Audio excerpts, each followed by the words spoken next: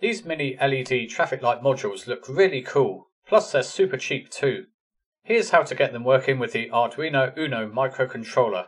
So you'll notice I have two versions. Later I'll show you how to make the one with the jumper cables. But first let's just plug the LED module straight into the board of the Arduino. You'll need to plug it into pins 11 to 13 inclusive, plus the adjacent GND ground pin next to them. Be sure to plug it in the correct way. The pin marked G for green needs to fit into pin 11, so then obviously GND on the traffic light plugs into GND on the Arduino. Now I'll show you the code we need to get it running through the Arduino IDE. I've linked to my sketch code in the description below. So in the Arduino IDE, this is how to get the traffic light working, and this is the version when the traffic light is just stuck into the pins directly, there's no jumper cables. So the first thing to do is to go to Tools and then Board and check that we've got an Arduino Uno here, and also that our COM port is selected. So mine is currently on COM 6. So if you want this code, there's a link in the description below. So first of all, here I've set 3 constants, red, yellow and green LEDs. So these correspond to the pins on the Arduino board.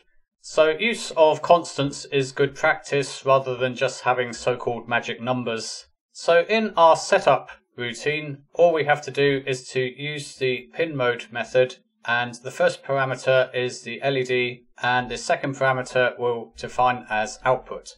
Then in our loop, all we basically do is to use the digital write function, and all we have to do here is put in the pin number and set high, which turns the LED on, and low, which turns it off again. So I'll start with the green light, and that sets the green LED to high, and it turns off the yellow because we are in a loop, so previously the yellow one was on. And then there's a delay which is 5,000 milliseconds or 5 seconds. So then we put the yellow light on, and finally the red light. I then show the yellow light and it goes back to green again. So this code isn't particularly flashy, if you excuse the pun. Normally in the UK, yellow light will flash before it's safe to go to green again, but this will do as a starter.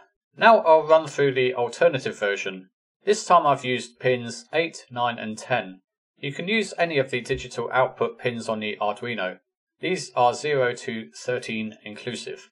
So the code is pretty much identical, however I have changed the LED pins to 8, 9 and 10 instead of 11, 12 and 13. The reason I've done this is that pin 13 also controls the internal LED, and you'll notice that the red LED flashes when the Arduino is doing certain operations, for example uploading a sketch.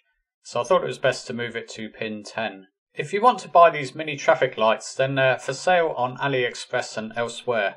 I bought a 5-pack of them for just £1.02 on AliExpress. Incidentally, you'll also find these for sale on Amazon, eBay and dedicated online electronics component vendors. So what are the downsides to these traffic light modules?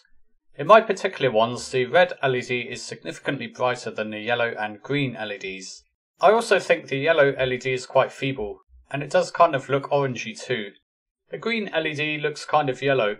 Still, for the price I can't really complain. I've also been unable to find a 3D printed case for them, so they might not be that suitable if you want them for mini city or diorama.